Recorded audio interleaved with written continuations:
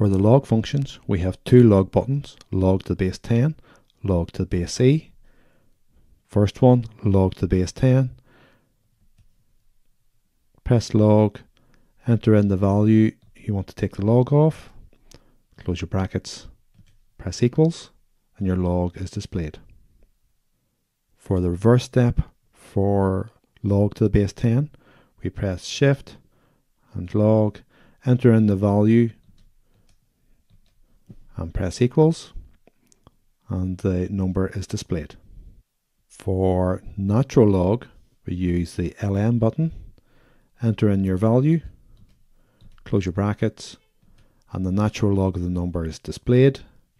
For the reverse step, for the natural log, we use shift and natural log, enter in our value, press equals, and our number is displayed.